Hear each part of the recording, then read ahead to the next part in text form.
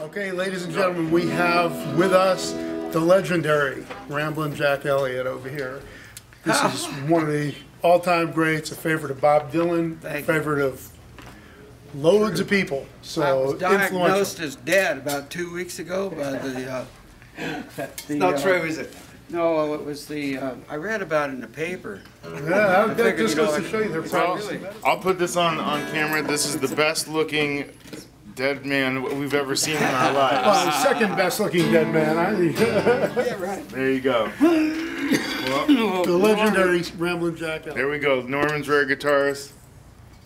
The Ramblin' influence of a lot of major, amazing artists.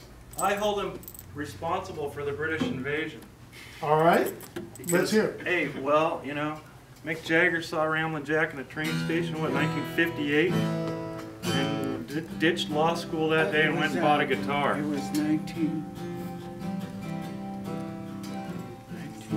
There's the graph. Wow. Yeah.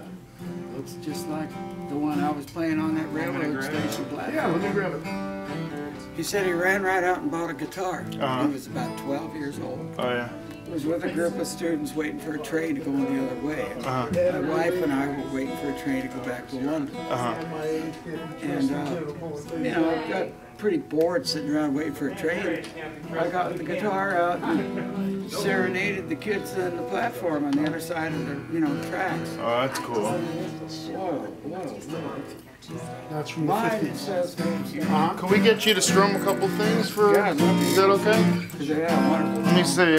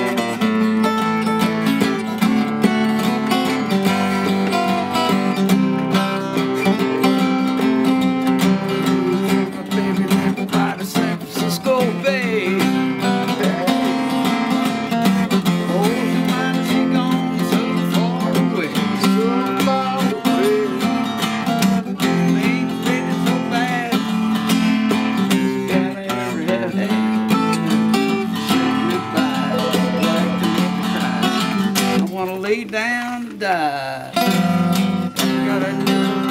Ain't got a lousy dime.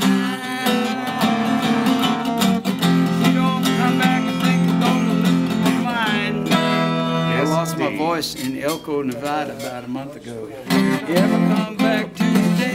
Came back, sounds good. Then another brand new day. Yeah, thanks.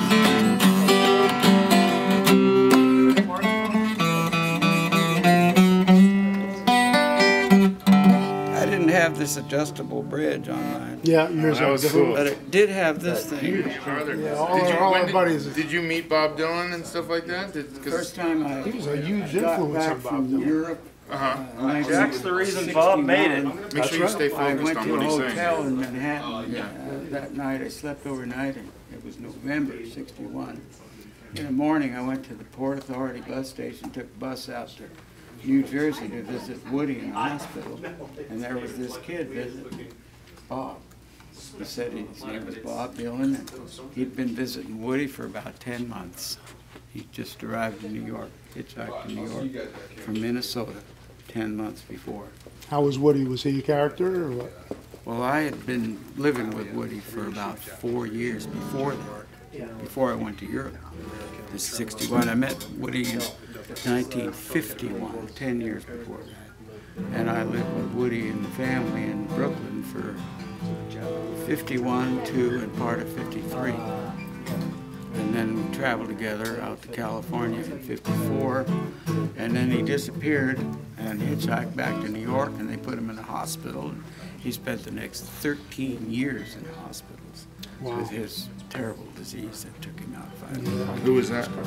Woody He But I was my suppose, mentor. He was my teacher. That was your mentor? Yeah, but he was for like all the original folk musicians and that whole New York thing, you know, the. How did Bob Dylan hear about? Bob's 10 years younger than me. And Bob was super influenced by both him and Woody was like, you know, the guy before Bob, you know. So If you read Bob's autobiography, that book he wrote called.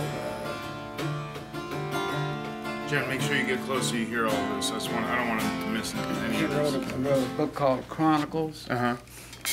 And page 250, he talks about me for 3 solid pages. He said wow. he wanted to be a walking, talking jukebox of Woody Guthrie songs. Wow. And the guys that introduced him to Bob Dylan, to Woody Guthrie's record, they said, "Well, Bob, have you ever heard of Jack Elliott?" "No." He said, "Well, listen to this," and they gave him 6 of my English recordings that I had just been recording over in Europe at that time. And he listened to those records and he thought, my God, he done it. So he said, well, I'm going to have to do something else now because Jack went ahead and did that already. So he started writing his own songs, and God bless him, I think. But Bob was imitating me for the first 2 years of his. What did you think of his last? Did you see him on the last performance he did? Television. did you ever see the movie I Bound heard for about Glory? The Woody Guthrie? Yeah, I saw that. David Carradine played him. Was it semi-accurate or? No, it was semi-bad, and I always wanted to play that part, and Pete Seeger's and Woody Guthrie's manager, Harold Leventhal, called me into the office. He said, now, Jack, he says, I know I told you that we were going to let you read the script, but we've got somebody else, David Carradine, and he's box office. You understand, he says, patting me on the back.